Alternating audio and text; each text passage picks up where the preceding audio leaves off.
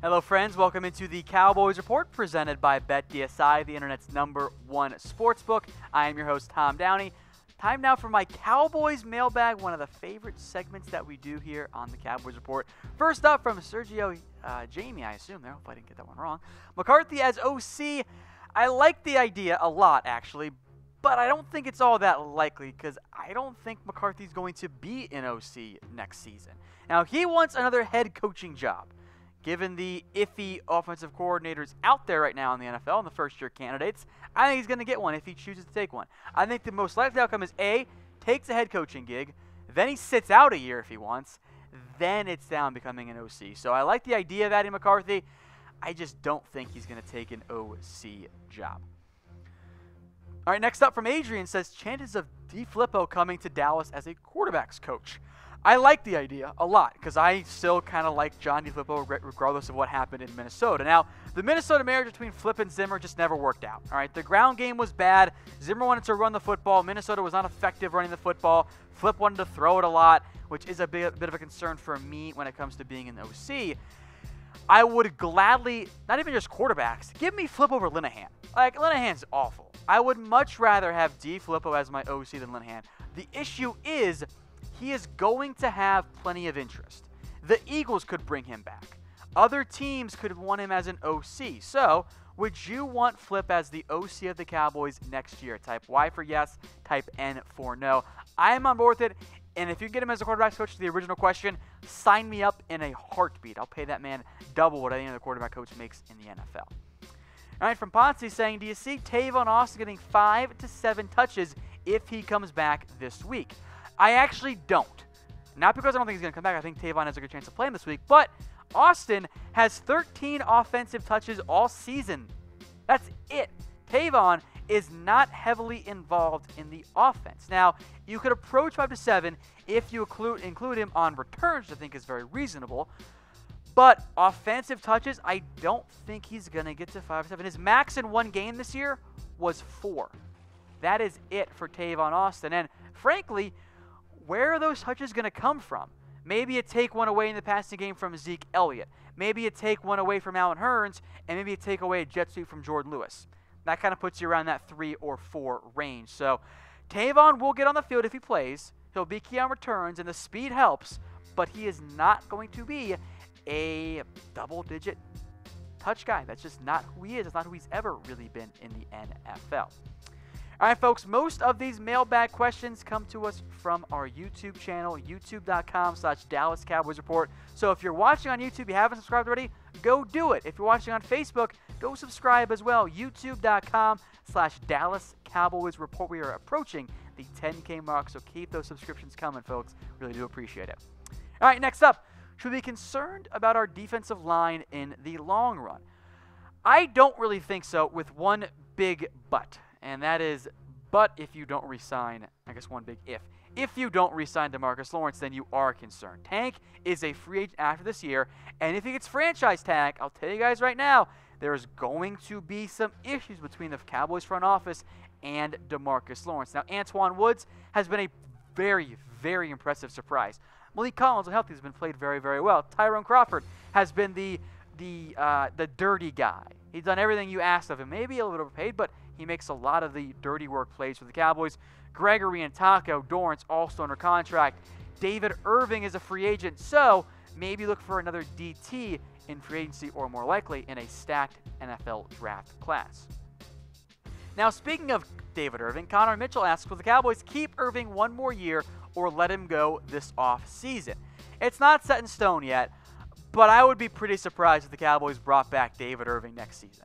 I think they are just fed up with him. And he's immensely talented, and I feel bad for everything that he's had to deal with this season and last season, but it's always something with David Irving, right? There's always something going on, be it an injury that takes maybe a little bit longer than you'd like for him to recover from, off-the-field stuff going on. I think the Cowboys are done with David Irving, and frankly, I've said as much since the beginning of the season. Now, do you want Irving back on the Cowboys next year? Type 1 for yes, type 2 for no. You can, I guess maybe I'll listen to the argument of super, super cheap contract, but I think in the end it's still probably better for both sides to go their separate ways. All right, Sloan, any chance we see Datone Jones this year, and how would he fit in the rotation? Jones, of course, is on IR right now with a hamstring injury.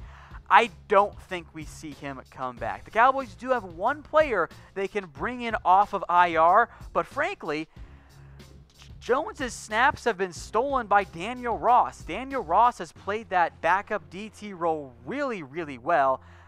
There's a spot for him. I think they'll try and bring him back again next year, but I don't think you'll see Jones return to the Cowboys this season.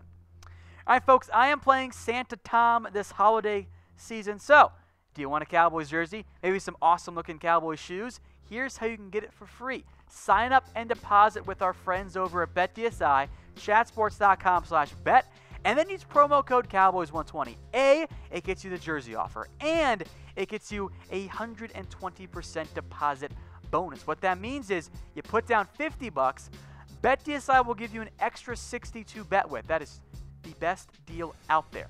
Chatsports.com/bet, promo code Cowboys120, and then DM us on Twitter at ChatSports.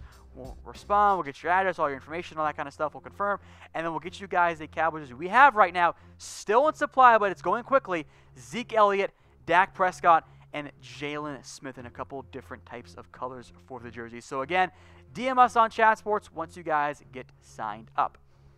Film Productions asking, will Kris Richard leave us to be a head coach, and is there a way we can keep him somehow? Well, I mean, I guess you could fire Jason Garrett, which I don't think you're going to see the Cowboys front office do, barring an epic collapse down the stretch here. But Richard will draw head coaching interest this offseason. I think the Bucs make sense. Maybe a team like the Packers. I think the Bucs are the logical fit there. And if he doesn't get a head coaching job, I feel very confident that Kris Richard will not leave. Because in reality, even though he's listed as the DB's coach, Kris Richard is your de facto coordinator right now for the Dallas Cowboys. All right, First Last says, should Tyron Smith be traded for a first and a second round pick? I say no. And it's not a total dismissal, but let me explain. Injuries have been a problem for Tyron Smith, and I am open to trading anybody if the offer is right. The problem is, who is your new left tackle if you trade away Tyron Smith? Because when he's right and healthy, he is among the NFL's best. He was bad against the Eagles, but in the couple games before that, had almost been perfect. Now, in the end, I think this is a type of trade that both teams say no to. If Tyron is still worth a lot, you don't want to trade him. If he's not worth a lot because he's banged up, you're not going to get a good offer for him. So I think in that scenario, I'd say both teams say no. And frankly, I know the back's concerning. You should look for depth in the draft. But I still really think Tyron is a guy you need out there at left tackle. All right, CGP 2003 says, what would be the hardest playoff team to go against in the wild card? Great question, because I think we can look ahead now. I will put the Seattle Seahawks at number one, the most likely opponent actually for the Cowboys, because Seattle is also playing really hot right now. And it may be weird, I actually really don't want to play the Philadelphia Eagles. That is actually the last team I want to play. They're not the toughest, but they are the last team I want to play. I've already beat them twice. I don't want to play them a third time. That's very tough to do. B, the downside is we have to deal with Eagles fans all offseason again.